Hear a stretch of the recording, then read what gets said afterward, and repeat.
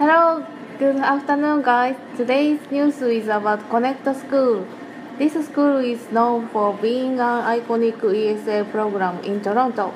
But recently, we got news information that the Connect have been bankrupt. We prepared an interview with Connect's owner. Hi Ming, can you tell me more details about the scandal? Hi, Shuna. Oh, yes, okay. I'm suffering from massive crisis in the school's operation. The word reception leaked through our school on December 2015. In addition, a live school destroyed my school by scouting my teachers and students through negotiations of good condition.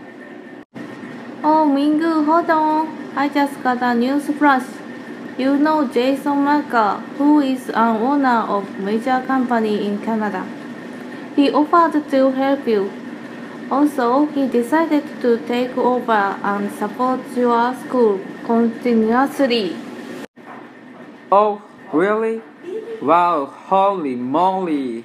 I knew he's my bro. I think I don't need to worry about the scandal. Let's hit the bar. Bye, Shuna.